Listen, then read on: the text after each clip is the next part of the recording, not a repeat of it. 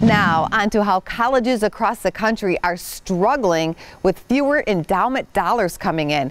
Becky Yerak, who writes for the Chicago Tribune, has this report. College endowments had their worst year last year since the Great Recession, and that came on top of a prior year that had also very weak results.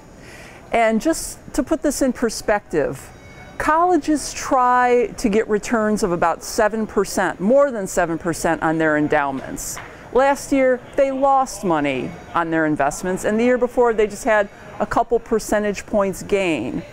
So this is a troubling trend if this continues. This could affect colleges' mission. Things like research and student aid are things that endowments spend money on. They were losing money on their endowments because of things like a weak international stock market. Hedge funds were down overall. Also private equity and venture capital, which endowments invest in, although they made money, they didn't make as much money as they did the prior year.